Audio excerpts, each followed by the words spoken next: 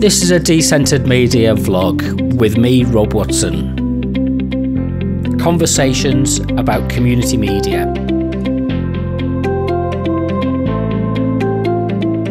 Visit decentered.co.uk or follow on Instagram and Twitter at Decentered Media.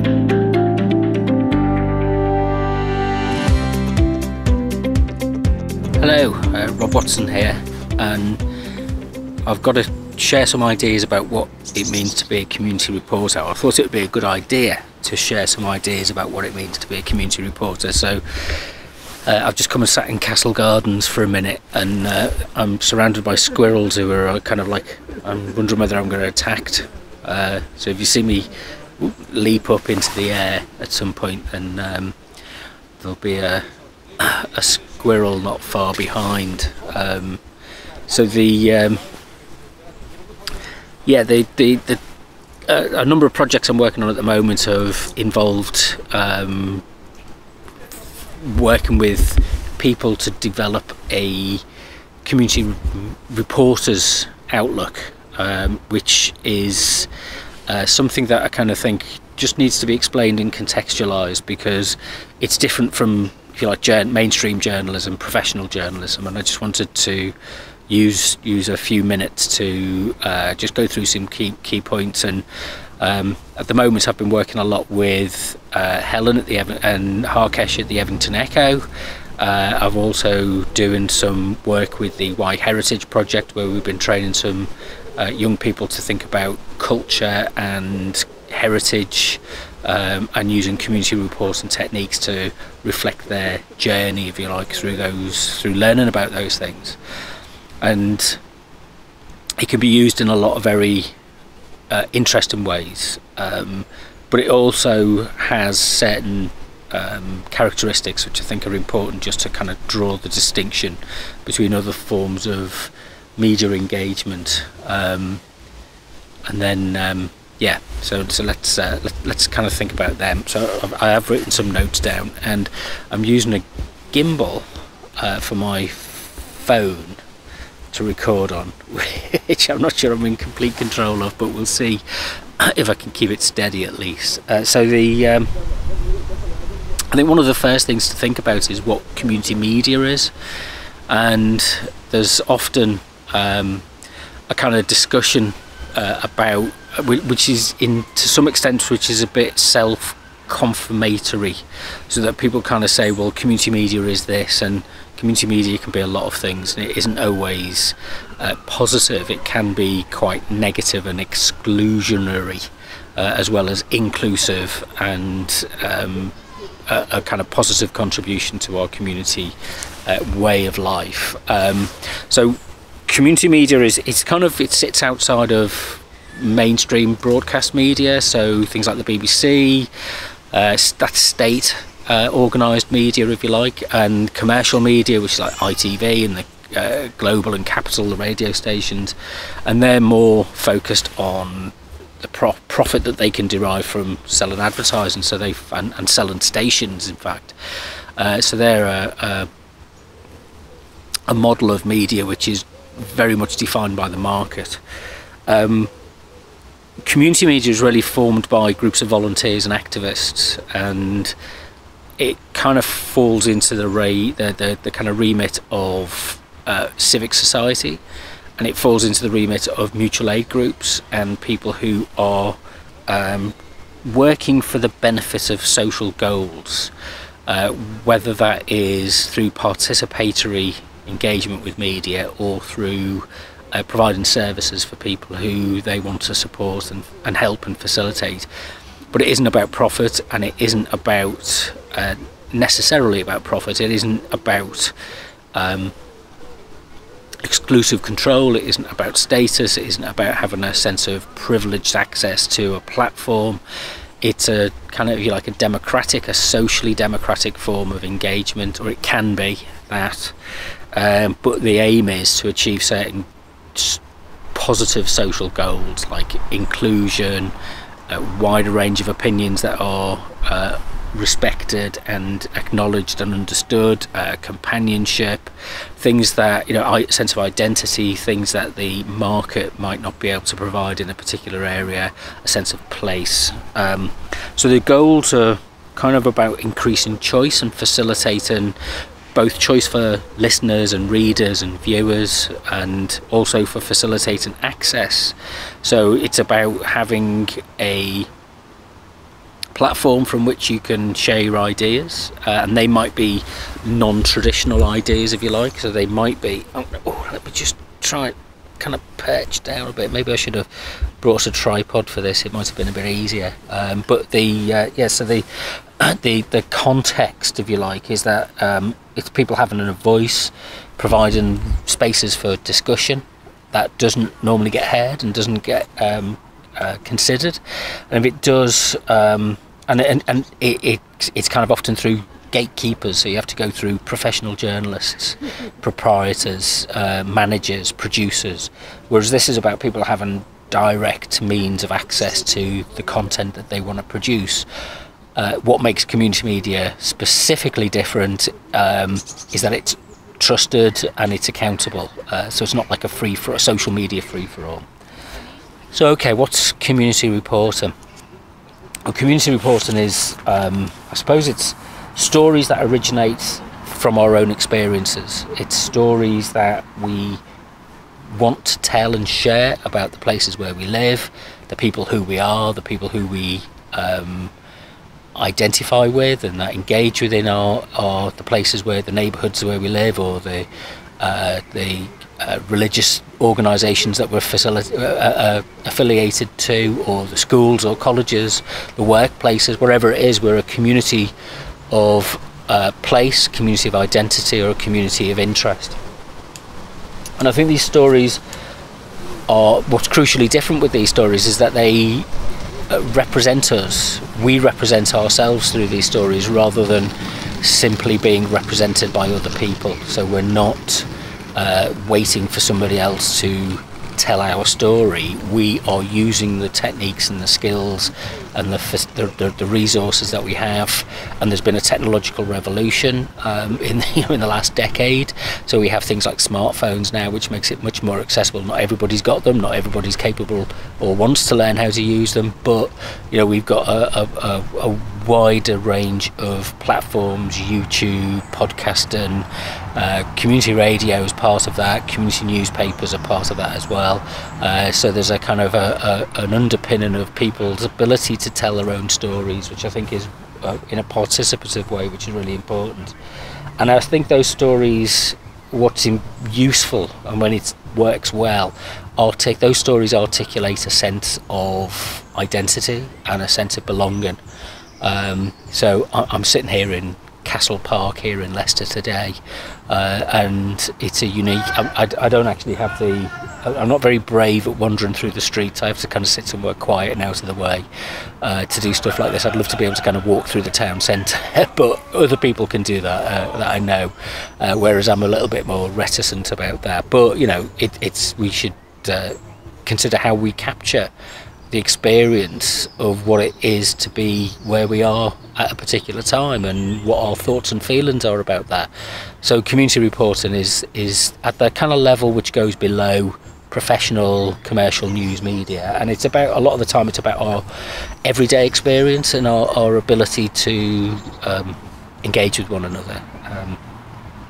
And so it isn't journalism in that sense. So journalism fulfills a really important social role in holding the powerful to account and to articulating and investigating stories and issues that would otherwise be detrimental to the public well-being. And we see that through our national broadcast media, and you have to be, you have to have a certain amount of organisational standards to be able to do that. And there's been controversies over the last decade and beyond, that maybe some people in our news industry aren't acting in an appropriate and honest and truthful way when they engage with people, and we've had phone tapping scandals and things like that, and journalism to some extent has been tainted by the commercialisation of information. So and the pressures that are on news organisations to follow clickbait and scandals and breaking stories is immense, because that's where the mass market, mass audience is. So community news is kind of niche. There's a terrible phrase, and I hate using the phrase, which is journalism people often use, which is hyperlocal. I don't think anybody lives in a hyperlocal place. We all live in a neighbourhood or a street, or we identify with people. We don't have hyperlocal communities. We are people, and we are embedded in our neighbourhoods and our places. So it's community reporting isn't about breaking news, and it's not about, in many ways, it's not about opinions either. And I kind of like to think about it as experiences. It's about a way of facilitating and sharing our experiences and our colleagues and our fellow citizens' experiences in a way which is, who's the expert in somebody's experience? My walk through Leicester today, if I'm to describe my experience, and there's the squirrel behind me, if I'm to describe my experience, it's it's unique to me, and I have certain opinions that form out of that. But when you talk to each other about what your experience of something is, we might have many opinions about things, and there's lots of platforms out there now, Facebook, Twitter, everything else, that we can express our opinions, but nobody has to listen to us. Whereas when we start to think about a shared experience, we're entering into a social realm that is much more kind of beneficial for the long term, if you like. And I think that the question to ask, well, first of all, that experience doesn't have to be extraordinary. It doesn't have to be novel. It doesn't have to be unique. It really can be something which is quite mundane, and it can be something which is quite straightforward. We don't have to think about our experiences in terms of it has to be somehow we see a lot of this, but people chasing novelty, and yeah, it does work. It has a huge pull, but our communities aren't founded on that. Kind of going to the shops, getting a bus, going to the post office, parking. These are all part of our everyday experience, and once out of 1,000 times they become news, but the rest of the time they're just kind of mundane and in the background. But 1,000 people's experience of something could become news in that sense. So it's about the things that we value in our communities and our social lives. So it's things like the local services that we have that are available to us in our neighbourhoods, like our libraries, our coffee shops, our greengrocers. It's about local businesses maybe that are providing a kind of local service. It's about when kind of access to kind of when you get your bins emptied. It's not a story. It's not a news story for most of the kind of mainstream media, but it is something that's important in your daily life. And it's activities and events. I like to think the work that we do with Leicester Community Radio is that we'll share information about activities and events if they're affordable. So we're not a commercial operation, although we'll take people's money to do advertising. That's no problem with that.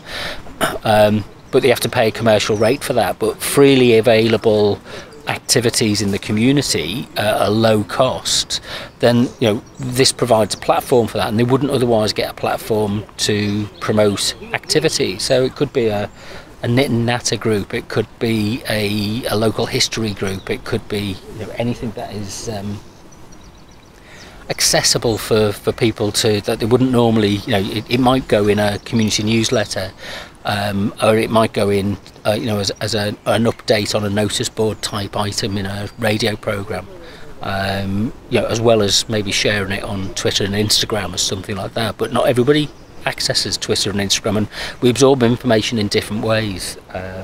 The platforms that we use for different purposes and different reasons, and we acknowledge information that comes through those platforms in different ways as well. So it's kind of what that does. What we value, I think, is a sense of place and a sense of heritage, whether that's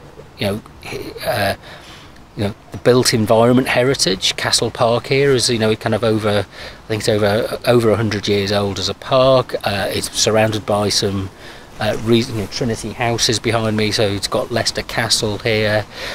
These are places which have deep-rooted heritage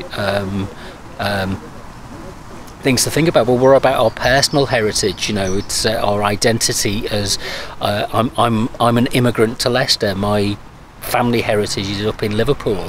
How does that shape who I am and what I think, and how does that shape my interaction with other people, and how does that shape your interaction, your personal heritage, and where does that get valued, where does that get recognised? And so it's kind of like our shared cultures. But also what's really important to think is that community reporting, community media has a real important principle, which is that it's about participation. You've got access to the platform. You create and develop your own platform and you control it. You have to take some responsibility for that and how you use it, but there's an element here which we can't just allow other people to tell our stories, and we need to have control and ownership and some agency over the platforms that we use to share our stories. So we get to shape and share the types of stories that are included in a newsletter, newspaper, whatever, kind of radio program. And I think this provides as crucially, and I think this was really important through the lockdown, was an alternative to the information overload that we get from mainstream media, which is always demanding our attention. And it provides some wonderful products which are very convenient and entertaining, but sometimes we lose a sense of grounding. So it's okay watching lots of fantasy stuff or kind of detective dramas and stuff, but how does that relate to the neighbourhood that we live in, and that we actually, the people that we move amongst and that we share our world with? So community media, community reporting has a real potential to feel like we're grounded, and that we maintain a sense of being grounded in our real world. So, and I kind of think it's like this idea of social value. There's a social value to this form of media, because there's some principles that I think define what makes it community media as opposed to maybe social media, is that we treat people with respect.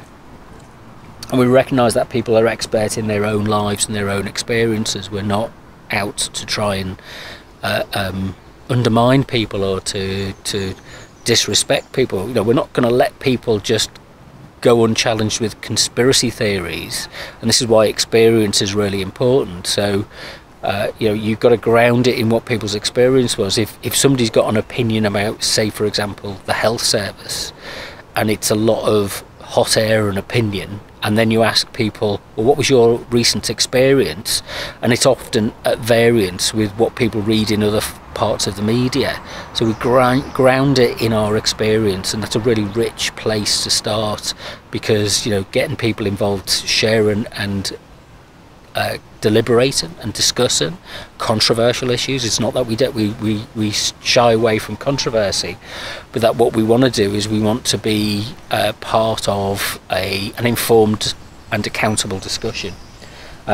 And in this sense, it's better to show than it is to tell. So I probably need to take this advice myself, because I'm telling you a lot of information and I'm not showing you, but I'll put some links, and if you want to go to leicesterstories.uk, if you want to go to Leicester Community Radio .fm, I think it is, then there's examples on their websites of community reporting, community media in action.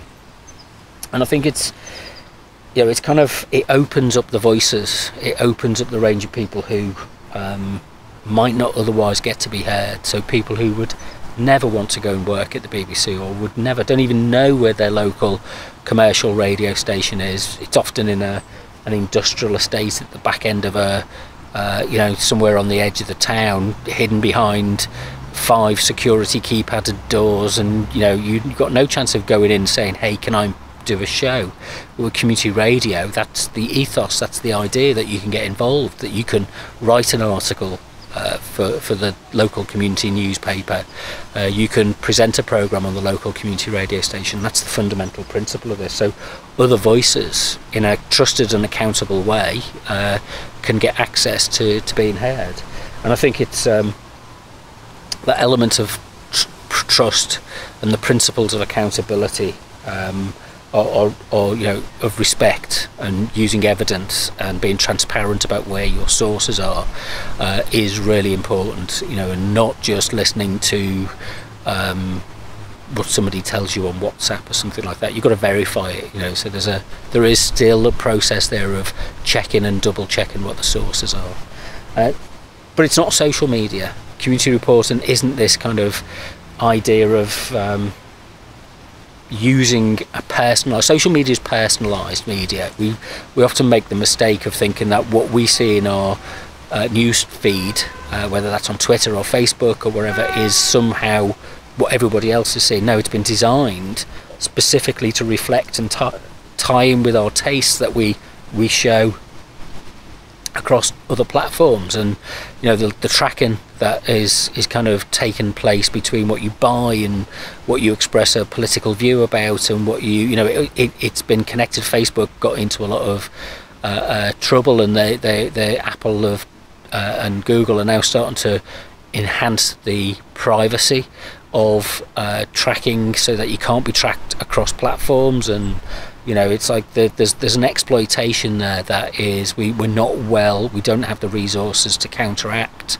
But community media isn't about, you know, that kind of sense of personalised media, and it's also not about the kind of level of antagonism that you get on community media. A friend once told me that the best way to get clicks on his videos that he does on YouTube was to get them materially wrong, factually wrong.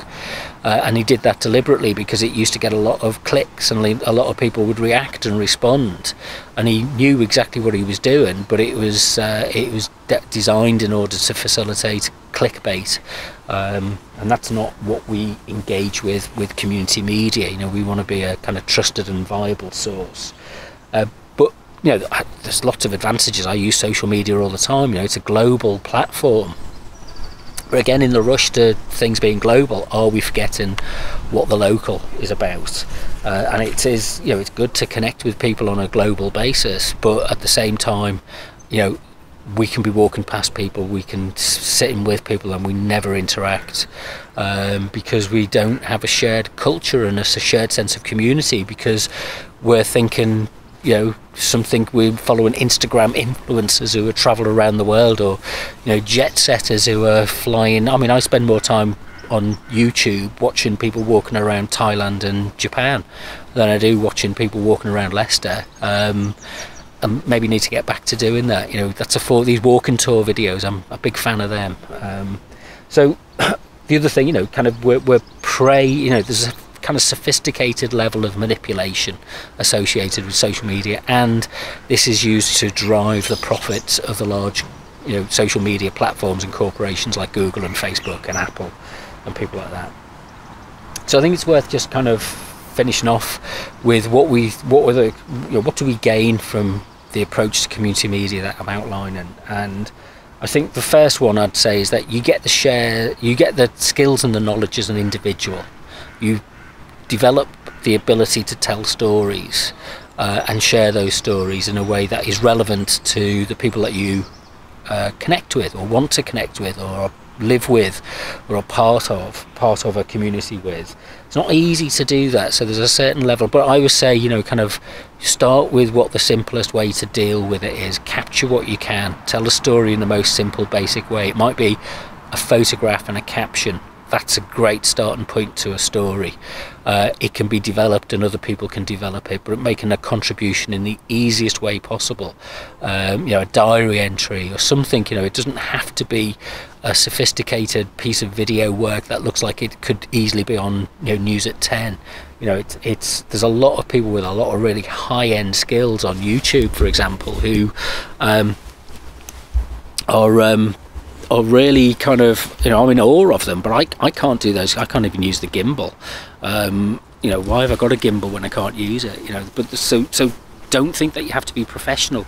And part of the community media ethos is that we deprofessionalise things, and we make it accessible for everybody to maybe share and contribute what they think is relevant. So then, you know, we don't have to stick to one format. We can, like this, we can record something and speak it, and if we're working collaboratively with other people, and they might turn it into a written article, or, you know, we can capture things in different ways. There's a huge range of different ways that it covers every platform, you know, every possible way that we can think about using our media to tell a story. That's, you know, we shouldn't close ourselves off to just working in one media. You know, it's you know, getting out and about is really important as well. You know, not just being stuck in a studio, and not just waiting for people to send you stories, but to being out and about and talking to people directly. Again, that's not one of my strengths, and you know, that's something that I wish I could improve, but I'm not good. Other people are getting out and about, just talking to people. That's something I'd like to develop, but it's not happened yet. So there's a phrase which is used, which is called social capital, and it's this idea that we kind of enrich our sense of well-being and our sense of community by sharing those intangible things, in the same way that money really helps and finances really help if we are to be a well-organised, pleasant place to live. There also needs to be a sense of shared understanding, and a sense of, you know, there's a social capital or a cultural capital that goes with that.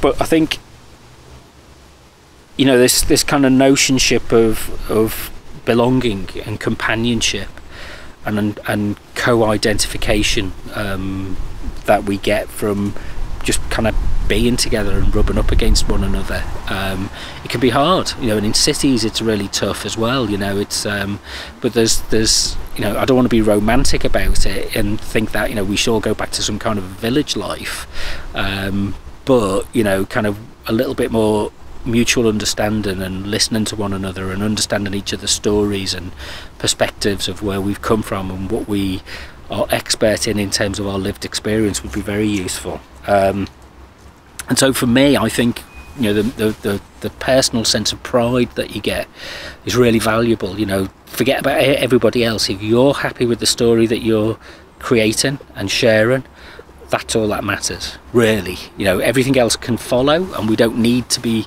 so worried about what the audience out there thinks. But if you're happy with what you're doing, and then you start to build it up then from, you know, your friends, your family, your neighbours, then that kind of grows. You don't have to be out there thinking about, I think the worst things whenever I taught media studies, the worst thing that people ever used to ask was, who's your audience? You know, it's kind of, forget about that.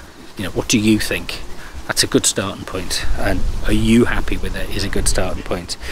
And I think, you know, kind of overall what you get from that is a sense that our experience actually matters, is that the things that we do, the ideas that we have, the places that we go to, the people that we interact with, the shops that we use, the bus services that we use, our experience of that, you know, really shouldn't go without acknowledgement. You know, our culture, our sense of what our faith, our musical interests, you know, our theatre, poetry, drama, films, wherever it is, you know, it does make each of us unique if that's what we are into. Sport, you know, there's many things that I'm not interested in and wouldn't really care about, but there's also many things that other people aren't interested in what I'm interested in. But, you know, there'll be a small number of people maybe who share similar interests and have a similar kind of sense of why those things matter, and just being acknowledged in the crowd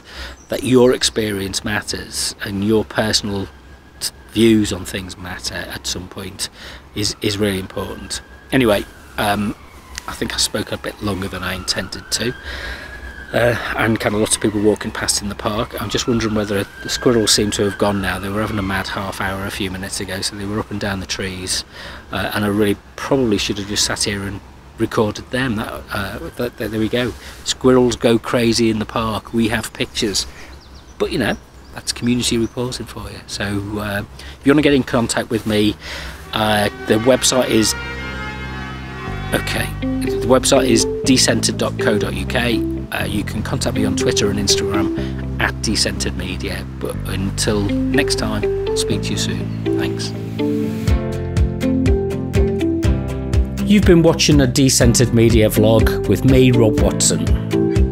To find out more, go to decentered.co.uk or follow on Twitter and Instagram at Decentered Media.